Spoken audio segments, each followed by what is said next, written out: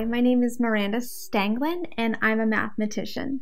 And this is how to use matrices to solve linear equations. First off, I have my first example over here to my right. I have two different equations. You can see them here and here. And I also have a sample matrix over here to my right. A matrix is essentially a way of organizing information from linear equations. We put all of the numbers that are in front of the x in a column here, and we put all of the numbers that are in front of the y's in a column here. We also move any constant, which is a number that has no variable attached to it, to the last column, and we used a dashed line here to represent that those don't change. So we're going to take this example problem here and we're going to work through it. There's a lot of steps. So the first step is make sure that all of your constants are on the right side of the equal sign. If I look at this first equation, we're going to call it equation 1, and this one equation 2. So in our first equation, you can see that 19 has no variables attached to it, so we're going to want to move it to the other side right away. So we're going to rewrite that top problem. So equation 1 is going to become 3x plus y. And the way that we move 19 to the other side is to add 19 to both sides of the equal sign. So we add 19 to the other side. 19 plus 1 gives me 20 on the other side. So now I have equation 1 at 3x plus y equals 20. The second equation has not changed, so it's going to be 4x minus y is equal to 8. Once we have this in the form, you can see that the x's are kind of lined up and that the y's are also lined up, and our constants on the right side of the equal sign are lined up as well. So we go to put this in a matrices form. Matrices are we just kind of put these lines here on both sides, and we put equation 1 and equation 2 in it. But we don't bring the variables, we only bring the numbers. So this becomes 3, and because there's no number in front of the y, you assume that it's a 1. So we put a 1 there, we put our dash, and then we put the constant 20.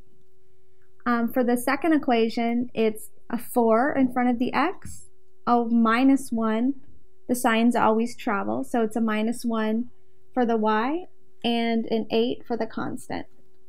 So what we want to do now that it's in matrices form is to get one of the columns to zero out.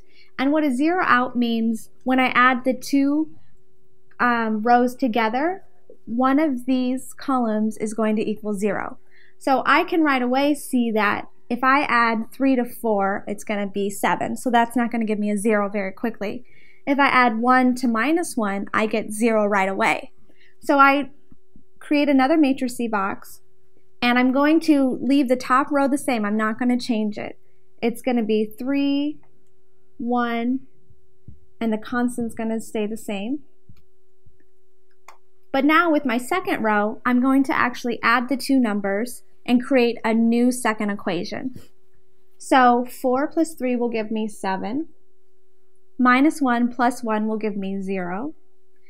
8 plus 20 is going to give me 28. Now that I have a 0 in a column, that means that I can easily solve my equation. Because the 7 here represents the x value, I can rewrite this bottom line as 7x plus 0y, because there's no y's anymore, so that pretty much cancels out, is equal to 28. Then to get x by itself, I simply have to just divide by 7,